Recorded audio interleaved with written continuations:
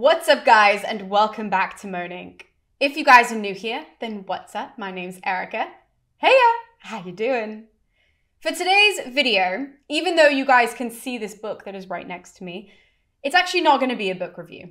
Though the intended video was to upload a book review of A Gorgon's Price with my lovely guest today, we ended up having a much more interesting conversation, which is actually going to be the video that you guys watch. Now, to ruin it for you guys, that we only spoke about the book for about 15 minutes of our Zoom call, and we both agreed that A Gorgon's Price is not one that we would recommend. Neither of us really liked it, and so for those reasons, I'm not going to be putting any of the links in the description below, because I know you guys trust me, and apparently I woke up today and chose violence in saying that I do not recommend this book, and I didn't enjoy it. So instead, the conversation I'm going to share with you guys is with my lovely guest, who is Mary Lou. Now, she runs the very popular Bookstagram account that is called I Am the Library Book Dragon. You guys can find that linked in the description below. But she's also a folklorist, which made sense when we were going to be reviewing this book because there's lots of different world mythologies that were included, fairy tales that were included in this book that were played upon. So I thought that she would be the perfect person to come on and to talk about this with. However, instead, we ended up just chatting about mythology in general because Mary Lou is very well versed in Greek mythology, even though she can't read the ancient Greek language, which is fine. That's, my job as a classicist. And instead, what we ended up talking about was myth in general and the reception of myth. And something I think is really important that we really highlighted throughout this conversation is how the different perspectives of mythology, like when people read it, when you at home read the books and you take something from a story or something resonates with you or something doesn't, maybe you've missed something. All of that is just as important as the myth retellings that are going on and how you guys interpret the story in different ways is such a vital and valuable part of, retellings, right? Retellings in general and talking about mythologies. And there is no one way of viewing these stories.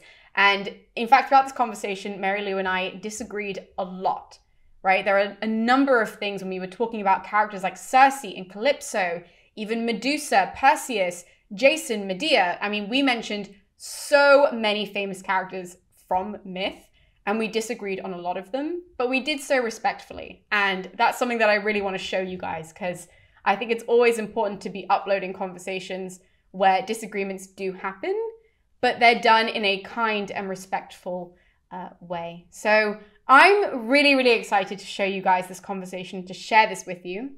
And I would encourage you guys as you listen, or maybe if you guys are just watching this on YouTube, because I know a bunch of you just listen to these videos rather than watch them.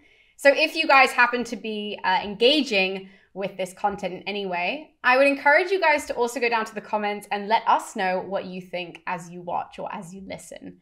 Are there certain characters that resonated a certain way with you? Have you always read something one way and then someone told you not to and that changed the way that you viewed the character? Just let us know because I do think this is a very important topic and I'm absolutely thrilled to give you guys this conversation. So I hope you enjoy it as much as I just enjoyed having it. I'm assuming that there are people who know about the story of Medusa. I'm assuming, and just in case no one does or they have a basic knowledge, which I'll probably be a little basic here because there's so much to cover. There's different variations and whatnot. So basically Medusa is a Gorgon. She is the only mortal sister of, I'm blanking out on how to pronounce the other sister's name. Steno. This is why I need her. And what happens is that, again, based on the variation that you read, I know of two variations.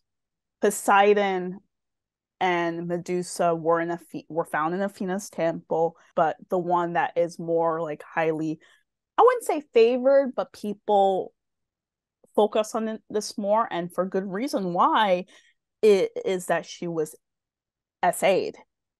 However, Athena punishes Medusa by turning her into this hideous creature.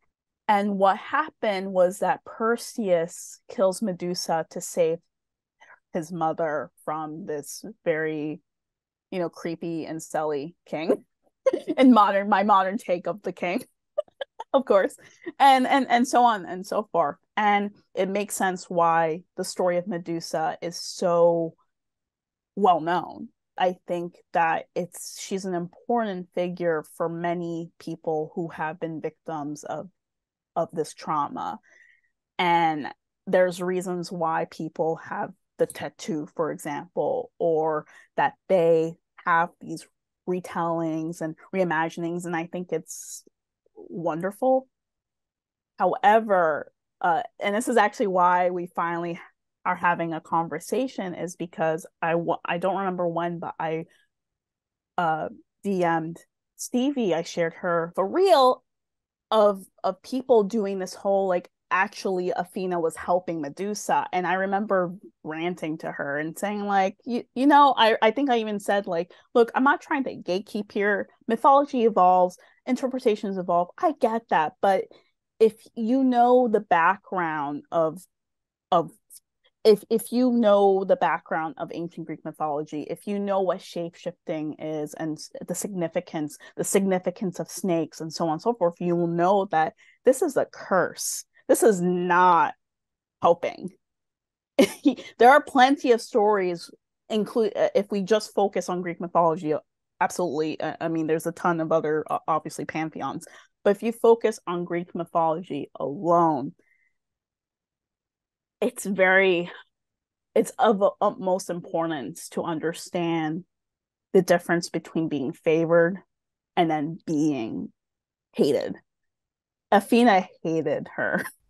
Well, I think that goes into a huge conversation of, which again, as you said, and this is always a good thing, is that people read myths and they see either themselves or they see a modern issue. Like, I think that is, obviously I wouldn't do book reviews on this channel if I didn't think that was a good thing. And I do want to make that very clear, because that's what keeps mythology in these stories alive, which is so fun. And even like, Disney adapting even like the Grimm Tales, right? Even something as simple as that, like the reinterpretation is so lovely. Even though if we look at things like The Little Mermaid, like that original story is horrible and dark and tragic, and yet Disney made it this beautiful little cartoon, and now Halle Bailey did such a good job with, the live action.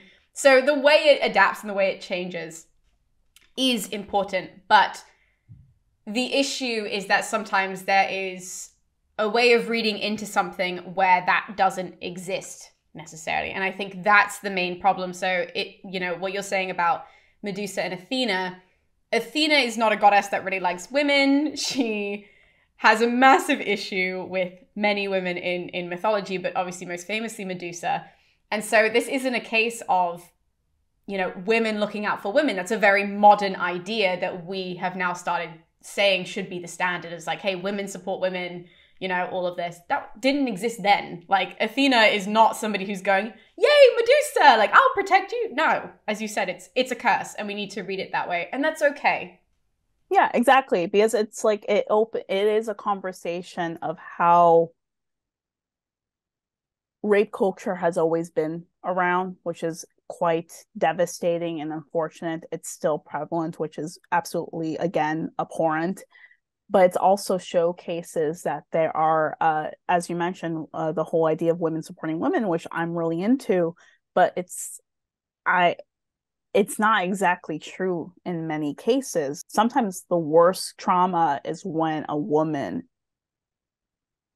enables it, and Athena is an enabler, but also in many ways an aggressor. I would consider her the forced transformation of Medusa to be an assault. And I feel that people don't really see that. They see it as, they would make excuses like, well, she was in the temple, but it's like Poseidon is a god. Medusa can't say no. In those periods, and in many other cultures too, with their own mythologies and whatnot, to say no to the Olympians is practically a death sentence. You don't say no. You don't say no to them. You don't say no to near immortals too.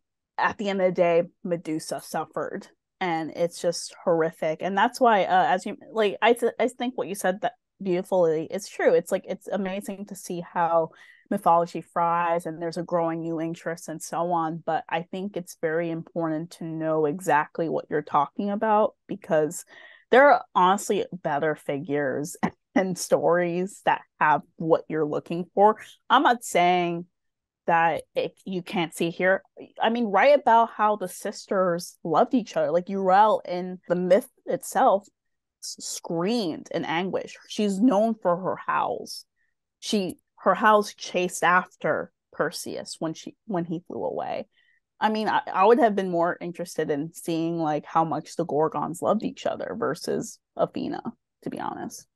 I think that is such an important point, though, of what you were saying, how there are things that people are looking for in stories, but they're almost injecting it into stories that don't have them. And I find this a lot, and this is going to be quite a controversial thing to say, but I'm going to say it anyways, that people do that with women's stories from mythology. And I think Medusa is a good example of, we want this to be a female empowerment story. It's not. Like, it's a horrible story. It's supposed to be a horrible story. But that doesn't mean that there aren't wonderful examples of female empowerment in Greek mythology within, obviously, the confines of the society. Like, that's obviously a very important thing. But if you look to the Amazon warriors, they're a race full of female warriors that didn't need any men. Literally, they just used them to have babies, and that was it. Like, icky, but whatever.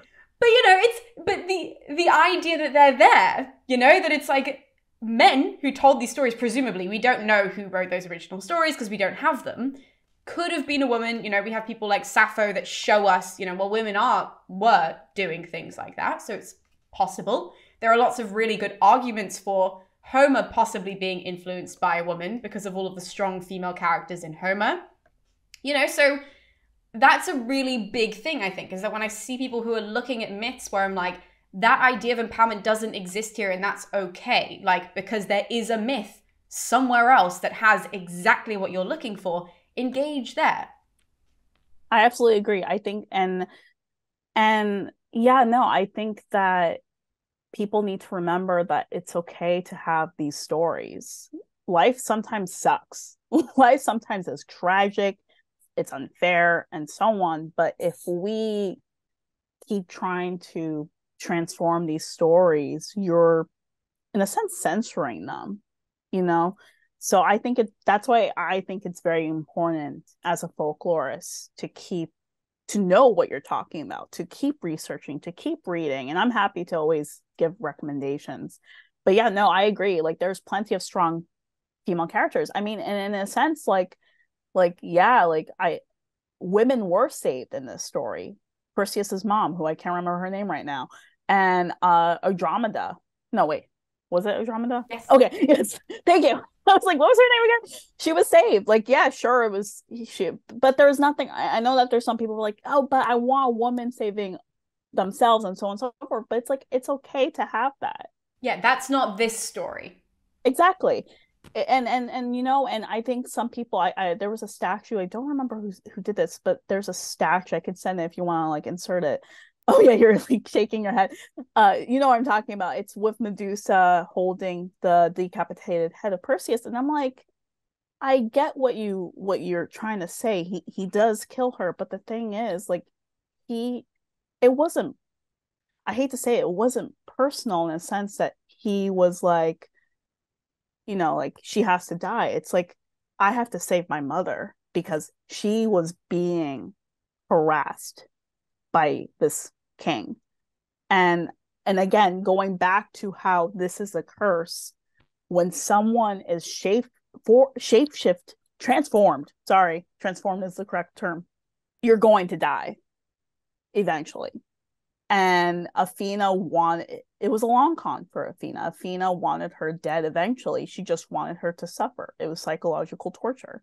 And I think people don't realize that. And it's a shame because Perseus in a way is also a victim of the gods, because it's like he had no choice, either let his mom get like whatever, continue being harassed, and not to, of course harassment is awful, it's but not to compare, but like and a possible worse fate, or the gods are going to like, you're like, we're not going to favor you, we're going to hate you. So it's like Perseus himself, he had no choice.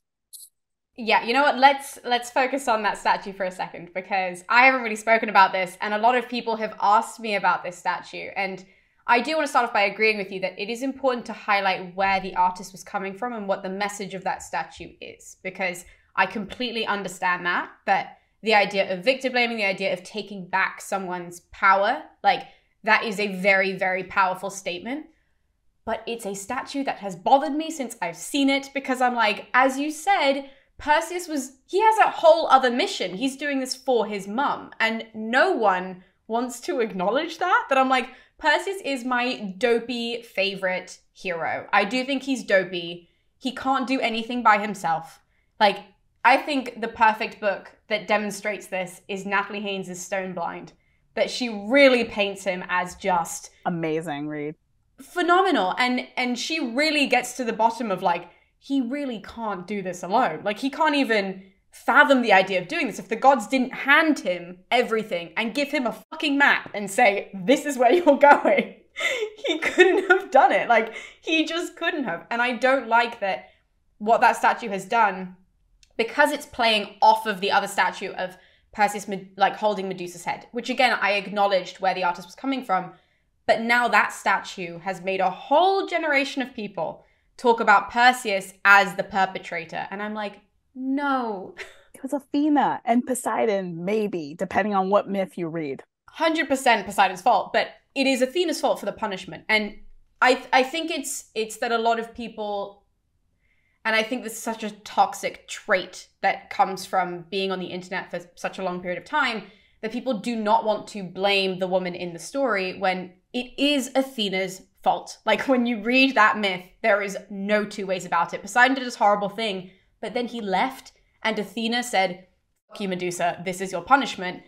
And that's why the rest of the story happens. And she then goes to help Perseus. It is her fault. Yeah, she did it on purpose. That's why I was like, she planned this. She wanted her dead. There's no reason.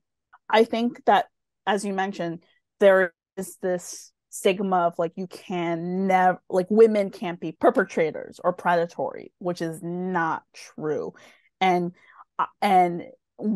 there's proof from these stories, and I get it. Like, some people are saying like, oh, but these are just stories. But no, for many people, these have history in them, and it's a way, again, to explain things, to express like, why are there different seasons, what is time, but also about human behavior. So this is evident of like how, again, as I mentioned, that women can be perpetrators, abusers, enablers, and the like, and they can be just as devastating, and it's a very rare thing to talk about. Like, we don't talk about this enough. We don't talk about like how they're like, I don't want to get into it because it's triggering, but like, I have instances where something has crossed the line by a woman and no one believed me, or they would say like, oh, well, you're being homophobic, and it's like, has nothing to do with being homophobic. It like this, I was uncomfortable.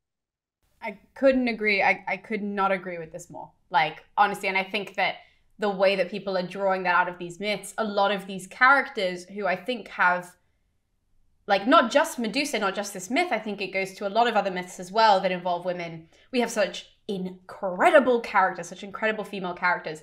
A lot of them are actually insane. Like, Medea is the perfect example. I love her. I think she has some of the best speeches in all of Greek mythology. I think she's got a fantastic story. She's insane. Like, before Jason does anything to her, and I want to make that clear to everybody, she still chops up her brother and goes, no problem, I'll just scatter him in the sea so that my dad has to stop. Like, but we don't talk about that side of Medea. We just pinpoint that, oh, well, Medea, because Jason was a dick. He was. But she was crazy long before this. And it's and that this is why I enjoy these types of conversations, because like, there are villain like characters that I enjoy reading about because I'm fascinated, but I support them. I mentioned this to you before. I think Circe is fascinating. I think she's powerful, you know, and I find it incredible that people are like, oh well, Odysseus is a philanderer. He cheated on Penelope. Penelope is this weak woman, which is not the truth. That's another story I want to talk about for another day, but which is I completely disagree with. I think she has a quiet power. She is a trickster like figure if she's not a trickster. But like with Odysseus, it's like, again, going back, like in that period, you don't deny near immortals. Circe is a near immortal. She's a daughter of a god, or no, Titan. Sorry, my apologies. But she is basically immortal. She's an enchantress. She knew potions. I'm sorry, you're telling me that she just suddenly I'm like I'm a good person now? No, Circe is not someone I would trust. I'm not saying I think Madeline Miller is fantastic writer, incredible. Love both Circe and the Song of Achilles. Incredible writer. I could tell she respects the materials. I can tell she understands. Yeah. But we differ in opinion. Like she has a more sympathetic viewpoint of Circe, which is fine. That's valid. But trauma does not condone causing trauma. If you have read Homer's The Odyssey, what she says, what she does is it's evil. You know, I'm not saying you can't like her or anything like that, but she is someone that in my opinion, she coerces Odysseus to have sex with her. I would actually disagree about Circe. I don't hold those views about Circe. I think that Circe is much more of a victim in mythology when you read her wider mythology and try and piece all of that together. And I think Madeline Miller hit her perfectly. Like in that book, I really felt like we got so much depth there. So I don't necessarily agree with that, which is fine. Like I'm sure there are people who are watching who agree with you and people who are watching who agree with me and think, nah, Circe, like I think I agree with you in the sense that she's a goddess. So if she were to have suggested this to Odysseus, he couldn't have said no. However, he acted in such a way that then when she ended up trying to protect herself, that was the solution. And he was told by Hermes that this thing would happen. And Hermes also told Circe that this is how this is going to go. So to me, I've always said Hermes was the guy that orchestrated this whole thing. And Circe was, again, kind of a victim in that situation. However, the goddess that I think all of those points really do apply to is Calypso. I think that Calypso from book 5 is a problem. And I've spoken to... Oh, she's problematic. I've spoken to Liv from Let's Talk About Miss Baby. We had a whole little section about Calypso. We just totally like fangirled about the Odyssey and the Iliad, and it was such a wholesome episode. You guys should watch that if you haven't already. It was really like just two friends who chatted over 4 hours and I pieced it together and just hoped it made sense. It's really good. No, I love that conversation. But so we spoke about Calypso, and even Liv was highlighting like she has one great speech. She has a fantastic speech about the double standards of Greek gods and Greek goddesses, which is amazing and should be amplified. We should listen to her.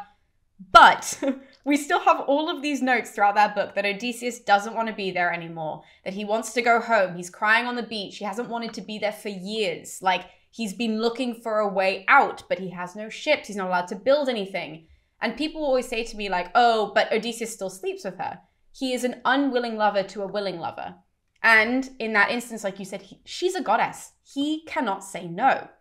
So what was he supposed to do? Just lay on the beach and wither away until he dies? Or wait until Calypso killed him? Like, that's an instance where I think that's the perfect example of a female goddess who really was overstepping and was really just acting horribly. And the man is not given enough sympathy in that instance. Absolutely. I absolutely agree with that assessment. When I read that, the first time I read that scene many years ago, I was like, I remember feeling very bothered by it, and I was trying to express this to other people, and they're like, "Oh, like he went to her bed." I'm like, "Oh," and I'm like, "Okay, I guess," but it bothered me for a long time, and I was just, it wasn't until, and it's a shame because we don't recognize that men and boys being victims of SA either, especially regardless of gender, but especially by women, and it's really heartbreaking.